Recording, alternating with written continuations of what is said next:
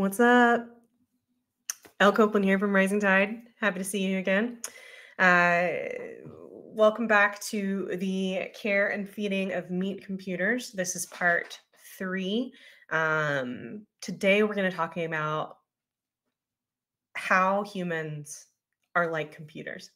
So when we last left off, I had you ask the question, if your network is worth $2 million a person or $10 million a person, however you want to do that math, however you value the people in your life, which I hope is substantially. What is the value? What's the insurable value of the people in your care?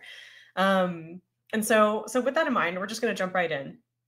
If we are surmising that the people in our care are worthy investments in highly valuable pieces of technology, how can we look at them? How can we look at humans as that technology and not just as frustrating creatures that we have to figure out and mind read about? So what we're going to do is we are going to talk a little bit about how humans are like computers. So how are those people closest to you like computers? Let's imagine what that looks like. So the first bit of a computer, we'll start at the very basics. A computer is zeros and ones, right? That are the very heart of a computer. It is hardware.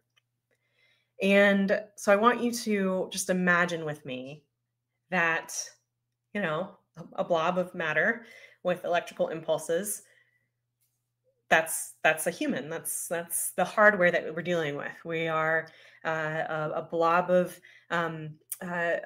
electrical impulses, and these are genetics. It's nature and nurture. It's what we were given to work with. It's the geography. It's the weather, where we were born. If we were born by the water, it's the DNA that we inherited. Like, I'm part Asian, so I'm not very tall, but my biomechanics make me very good at weightlifting. There's certain things that I'm going to be genetically predisposed to, illnesses, injuries, all of these things. Humans are just hardware. So you just consider it's skills and abilities that are limited by the physical housing. That's shape, that's size, that's biomechanics, the way that your bones lay, the way that your muscles maybe grow faster or not as fast as other people. If you can see, I wear glasses, I'm very blind. Some people don't have to deal with that ever, but those are experiences that some people have. So this is hardware. As hardware, humans, you want to make sure that you have them in locations that don't put them in harm's way. There's actually studies that say heart health is better for communities that have green space near them.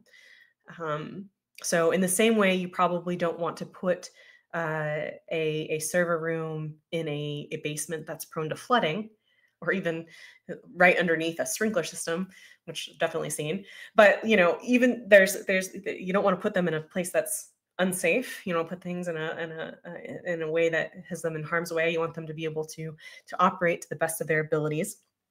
So humans are hardware. You probably don't want to put them in water and electricity. That's probably bad too. Along with that, humans being hardware, we require reliable energy sources and rhythm. So for a computer, you need to make sure it's plugged in to work. You need to turn it off and turn it on again every once in a while.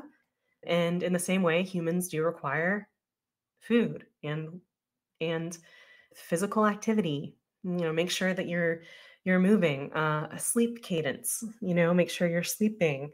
So all of these things are just to show you at the very basics, the things that we inherit and how we engage in the world around us is pretty similar to a computer. You can open us up, pull us apart. There's tons of books about how to wire a human.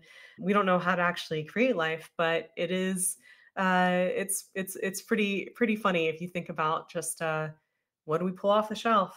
This is just what you got in this certain geographic area. That's all that's available to you. So if humans are hardware, if they are just a blob of meat with electrical impulses, What about the layers on top of that? What about our personalities, about our preferences, about how we engage in the world itself? And so I would propose to you that humans are also impacted by their software experience, their operating systems. And so if you consider that your nature is what you're birthed with, your nurture is what's put on you. So is the software. It's what is ingrained in us from an early age. Do you like dogs or cats? Do you like tacos or burgers? Do you like coffee or do you like tea? All of these things are results of our lived experiences about what happened to us as we go through the world. In fact, it was Jung, one of the fathers of modern psychology, who said that we're born a circle. And as we are disciplined as children, as we have experiences where people laugh at us, bits of us are cut off until we emerge as an adult, a sliver of who we once could have been. And that the rest of that follows us as our shadow self, the things that we are ashamed of or that we don't pursue, and that our life is meant to be pursuing the incorporation or the reincorporation of the good parts of that shadow self. So what if nurture is our software? That you consider a family. I've got 3 siblings, same hardware, same 2 parents, same. We all graduated from the same high school, but my 2 younger brothers have wildly different operating systems. My youngest brother, I never. This kid has so much riz. Did I use that word right? These kids have. This guy has so much riz. I wouldn't know. My little brother Chris, he's finishing up his college career at Georgia Tech. Like, he's such a smart guy. Like, these kids are so smart. And like, maybe I could have experienced that or done that, but like, my operating system, I was wired in a different way, even with the exact same hardware. So you have to consider that what works for certain people doesn't work for all people. And transfers between those 2 operating systems are wildly inefficient. I'm one of those people, since I've done some graphic design work in my life, I'm pretty familiar with the Mac ecosystem. And so as I've been using a PC in recent years, all of my shortcut keys are wrong. They're all wrong. I'm always like reaching for the Apple logo and it's not one on the PC, right? So even your shortcuts, the things that work for you, aren't going to work for other operating systems, and you have to be aware of that. That's just how it works. And then I get into a lot of arguments anytime I mention this, and I don't know, maybe I'm just a pugnacious person and I just want to fight. So if you want to fight, let's fight. But I mean, you also have to consider that like, you're the sum of what you've experienced. One of the things about free will to me is that you cannot choose something that you don't know exists. And so if you consider that you only know the inputs that have been put on you, what does that mean for the decisions that you get to make throughout the rest of your life? And so humans are software. You've got your nature, what you were born with, what you were given, the physical housing, the location that you are. You've got your nurture, you've got the software. And then you've got what these things turn into in the community that you're in, and that is networking. So considering networking, humans are, as I say here, we're hardwired for survival. We're constantly taking inputs. We're constantly processing. We're constantly vigilant. And we seek connection. We seek being a part of other people. One of the ways I've often heard the constant vigilance explained is that we have a lizard brain. We've got this back part, the amygdala, I think it's called. We have this back part of our brain that is wired to keep us safe. And so we're constantly on the lookout for things that don't fit the patterns that we expect. So we are highly functioning, pattern seeking creatures. And so we are constantly taking inputs, constantly thinking, constantly listening, constantly connected to the world around us. And that part of our brain is processing those things to make sure that we're safe. And in fact, there's a theory that the reason there's been an uptick in people needing anxiety medications and stuff like that in our world these days is because we don't need that part of our brain anymore because we are relatively safe, despite what the news wants to say. We have meals, we have roofs over our heads, and we're anxious because we don't have anywhere to put that energy that the back of our brain is constantly on alert for. And so, with that, I already alluded to this previously, but I see MSPs, people in IT service professionals constantly being heroes.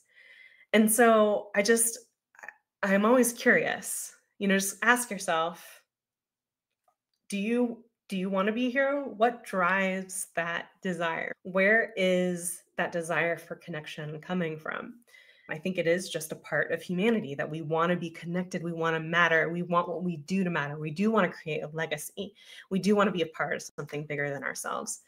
Um, can you trust your senses? I'm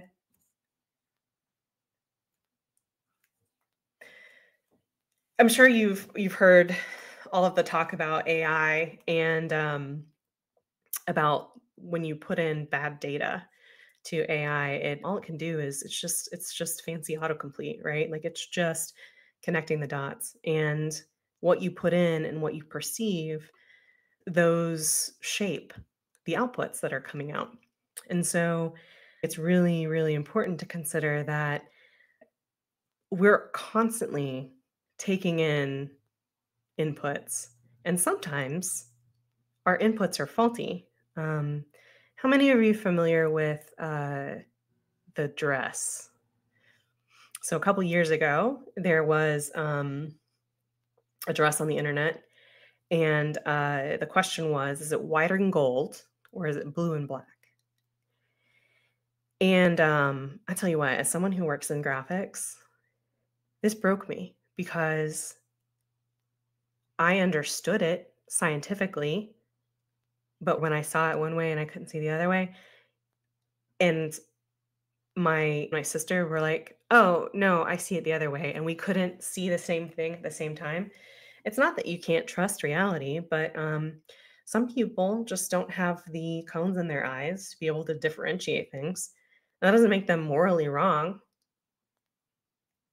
It's just it's just a fact. It's just a pre-processing error, and that's just how things are sometimes. And so you've got to be aware that in a network, in community, there are going to be times where not everyone has the same hardware and software, and as a result, there can be errors in processing. There's going to be errors in connections because you can't always trust exactly what you're seeing or what you're experiencing, and you are picking up signals all of the time that your brain is constantly filtering through. The last question or a thing to consider is you can't air gap a human, right? Like with a computer, you can just say, "Oh, you're offline, you're done." But with us constantly taking in inputs, noise, I've got a neighbor that's been working on like a game room in the back of his house, like building it for a year, and he's hammering literally every day. And it's like sometimes that drives me insane. Or maybe the person who was late to the office today, maybe the dog pooped in his shoes on the way out the door, or his kid wouldn't get out of bed, or she's late because she spilled coffee all over and had to turn around and go change. There's a ton of things that cause inefficiencies in our lives, and that's just a fact. You're just going to be constantly in inputs, constantly experiencing things outside of your little office or your little experience. And you've got to hold space for those problems being reality. So that's mainly what I wanted to talk about today is how humans are like computers. Mainly when you talk about nature and nurture, hardware and software, when you talk about our connections with others, our connections to the network. Our next session, we are going to pick up with how do you take care of people? How do you take care of yourselves? What is the standard care and maintenance of a meat computer? So thanks again for joining me today on this session on the care and beauty of meat computers. Again, I'm Elle Copeland from Rising Tide, and I look forward to seeing you on the next one. See ya.